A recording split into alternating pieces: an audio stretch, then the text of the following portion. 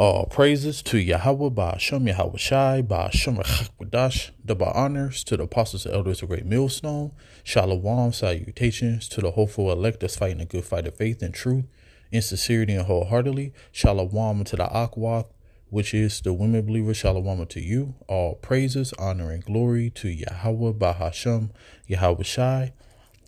And I want to talk about how, everything have exceptions to the rules. The Lord deals with the young man and the young woman. So like your parents, your grandparents, if they still alive, this truth is not for them. And all you could do is pray for people like that and hope that, the Lord have mercy upon them. But yeah, that's about as far as it's going to go, because all through the scriptures, it talks about the young man, coming to get this truth while in your youth. So I want to start off with this.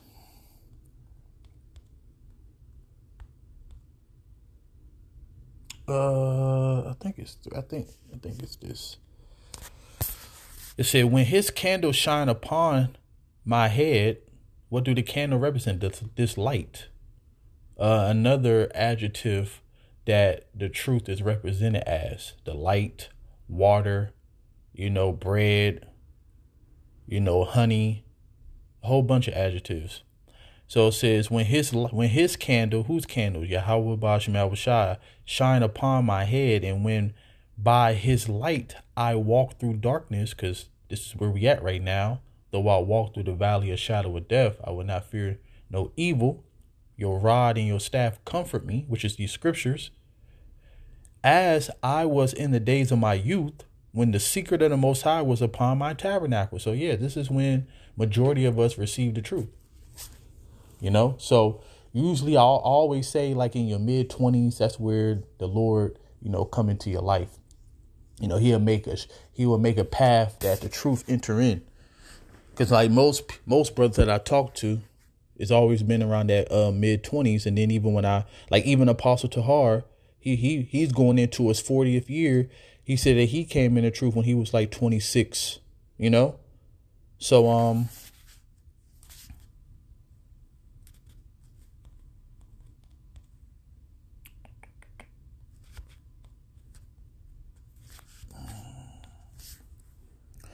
I write unto you, fathers, because you know him that is from the beginning. I write unto you, young men, because you have overcome the wicked one. I write unto you, little children, because you have known the Father. So yeah, the young man, we overcome the wicked one through this word, through our faith. Can't nobody take my pride. Can't even sing Diddy right now. But yeah, so we overcome the wicked one, man, through this word, because the Lord blessed us with the truth. Now we're living life without the expectation like everybody else have. Like, everybody else in this world got expectation of this world. Like, they got dreams and aspirations. Our dream and aspiration is to make it to the kingdom. All right. That's why I said, wherever your heart is, so where your treasures be also, and our treasures in the kingdom of heaven, man. We hope to make it. So we do what we need to do to the best of our ability to make it, on the other side.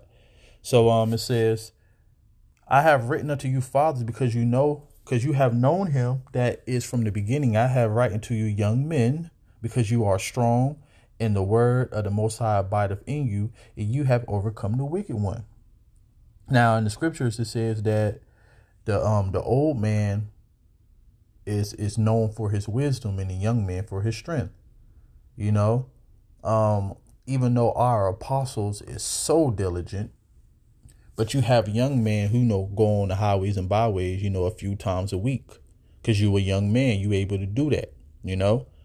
I used to go out a couple of times a week, but my work schedule changed, so, but we can do that because we young. Now, we really would be young if we was actually eating, real foods with nutrients and vitamins and proteins, the stuff that we need. But, I'm 36 years old, and some days I feel like I'm 56. So it says, my son, gather instruction from your youth up, so you shall find wisdom to thy own age. So this is why, the Lord deals with the young man. There are exceptions to the rules. You have had men come in when they was older, That's what you call mercy right there. Because that's not usually the way that things happen. But, so you're supposed to get it from, your young age, and then as years go on, increase in wisdom. So it don't happen. You get wisdom in your old age. All right. And then, no, it don't work that way. Usually it don't work that way, So really, this video is like an exhortation to the young man out here that's playing games. If you has gathered nothing in your youth, how can you find anything in your age? See? So that's why the Lord said he can't put new wine in new wine bottles. No, matter of fact, let me get that. I think I said it wrong.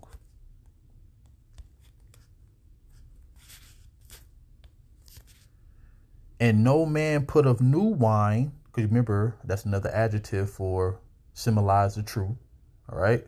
And no man put of new wine into old bottles, else the new wine do burst the bottles, because we used to use skins. All right. And the fermented wine would cause the skins to stretch to the point that the wine start to seep out. All right. And that's what happened, because imagine a man that's 55 years old coming across the truth. He's already indoctrinated. He already believed what he believed. And especially if he in church, if he's praising Jesus. All right. Then it's a 99.999% chance that he ain't going to get this truth. All right. Them old people in the church, man, forget about it.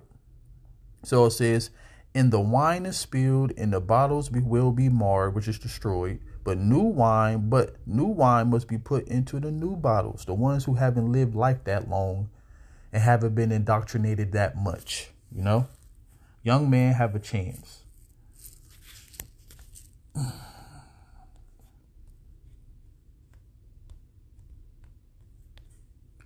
So it said, whoso simple, let him turn in hither. As for him that wanteth understanding, she saith to him, she is wisdom. Come eat of my bread and drink of my wine, which I have mingled. See, bread, wine represent the truth. Forsake the foolish and live, and go into the way of understanding, So the Lord have given us chance, the mercy that the mercy that Yahweh Ba'ashem Yahushai have bestowed upon us. We got to praise the Lord more and more and be appreciative, And then when I'm speaking like this, I'm not talking to men who are already in the truth and, people who believe. I'm talking about, like, most of my videos is really for new people. I try to keep it simple as possible. So it's really for the newer believers, because I'm trying to get the hell up out of here. Now, at the end of the day, we on the Lord's time. I'm just trying to help. The Lord blessed me to be able to teach. And, I'm just trying to help, man. I'm trying to get the hell up out of here. So the Lord said that this gospel should be preached to all the world, that the end shall come, So that means it could be somebody watching that's part of the elect, but they're not sealed yet. And he or she is prolonging. All right. Hey, now pray to the Lord to get this understanding, man. We get the hell up out of here. Ain't you tired of this? So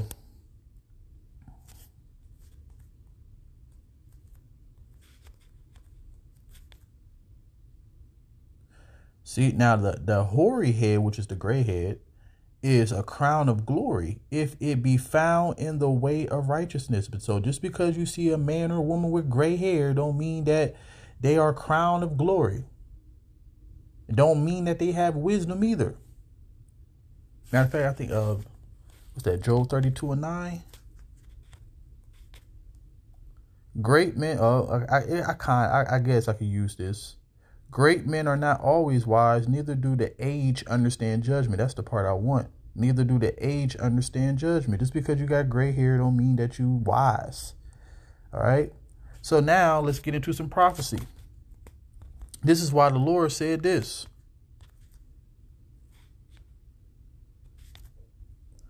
It said, remember now the Creator in the days of your youth, while the evil days come not, nor the years draw nigh, when you shall say, I have no pleasure in them. So the evil days is drawing nigh every day. Each day we're getting closer to the evil day. So, you know, your parents, your grandparents, or your favorite aunt or uncle, this truth is not for them. You can mention it to them, but I'm pretty sure you have. I have. I haven't seen nobody converted to Yahweh Shai. They still go to church. So it says, while the sun or the light or the moons or the stars be not darkened, nor the clouds return after the rain, because all of this represents the light to the truth. And the Lord is about to take the men off the street. They already, in the works of censoring free speech. So it's going to be real dark out here. No light going to be out here whatsoever. But also, that's the spiritual aspect, but the literal aspect, the scriptures say that the day of the Lord should be darkness and no brightness in it. And then it says, in the day when the keepers of the house shall tremble, and the strong man shall bow themselves, and the grinder cease because they are few, and those that look out of the windows be darkened. See? So yeah, that means that no jobs, no hope, perplexity. And the door shall be shut in the streets when the sound of the grinding is low, your jobs, and he shall rise up to the voice of the bird. All right. Because it ain't going to be no traffic going on. A man should desire to go into a city, should not be able. You ain't going to hear no semi-trucks. You ain't going to hear no loud-ass trucks. You ain't going to hear no cars. You're going to hear the birds chirping. All right? And all the daughters of music should be brought low. And that's already happening. Because Nicki Minaj, Cardi B, all of them harlots, their music is horrible. Now, rap in general is horrible. But when you listen to these women, they really pushing harlotry. That's what I call it. Harlotry. And also, just no lack of self-respect, man. So to end it on this,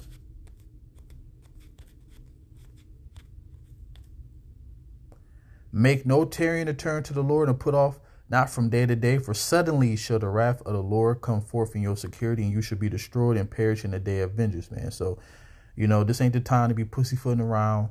This ain't the time to be wavering. This ain't the time to think that, oh, yeah, the Lord ain't going to come in my time. I got time to continue to be a demon. Seek ye the Lord while he may be found, man.